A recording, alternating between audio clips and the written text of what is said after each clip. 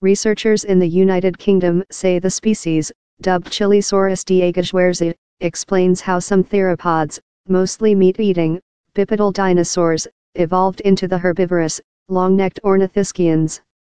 If future research confirms this finding, this would make Chilesaurus the earliest member of Ornithischia, a group that includes the armored dinosaurs, such as Stegosaurus and Ankylosaurus, as well as horned dinosaurs, such as Triceratops.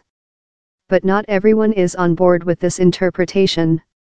Rather, more grunt work is needed to determine Chilesaurus' true identity, said Thomas Carr, an associate professor of biology at Carthage College in Wisconsin and a vertebrate paleontologist. Carr was not involved in the study. This isn't the first time Chilesaurus has turned heads. In 2010, 7-year-old diegosuarezi, the son of two geologists, found the 145-million-year-old beast in southern Chile's Toqui Formation. After Diego found the first specimen, excavations in Chile yielded more than a dozen Chilesaurus individuals, including 4 complete skeletons that ranged from turkey-size young dinosaurs to nearly 10-foot-long, 3 meters, adult dinosaurs. But despite the abundance of fossils, Chilesaurus' anatomy was a real head-scratcher. The creature looked like a mixture of lineages. It had the long neck, small skull, and clunky feet of a sauropodomorph, a group of long-necked, herbivorous dinosaurs with lizard-like hips, the beak, teeth, and pubic bone of an herbivorous, bird-hipped ornithischian, and the bipedal stance, robust forelimbs, and ilium, the upper part of the pelvic bone, of a meat-eating theropod. However, not everyone was satisfied with Chilesaurus' classification as a theropod. Earlier this year, Barron and his colleagues stunned dinosaur researchers when they published a study revising the dinosaur family tree. According to their analyses, theropods and ornithischians were more closely related than previously thought.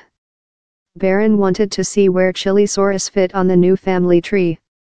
So he reached out to Fernando Novas, a paleontologist at the Bernardino Rivadavia Natural Sciences Museum in Buenos Aires, Argentina, who was the lead researcher on the 2015 Nature study. Novas provided data on Chilesaurus to Barron and study co-lead researcher Paul Barrett, a paleobiologist at the Natural History Museum in London. Once Barron and Barrett had Chilesaurus information, they plugged it into their enormous data set, which has data on the earliest dinosaurs on record. Gory guts, photos of a T-Rex autopsy. Chilesaurus came out as basically the first diverging member of one of the major groups, which is a position that had never been suggested before, Barron told Live Science. It was a bit of a surprise. However, evolution is a long, complicated process. There are ornithischians that are older than the late Jurassic Chilesaurus, but they likely evolved from earlier theropods, Barron said.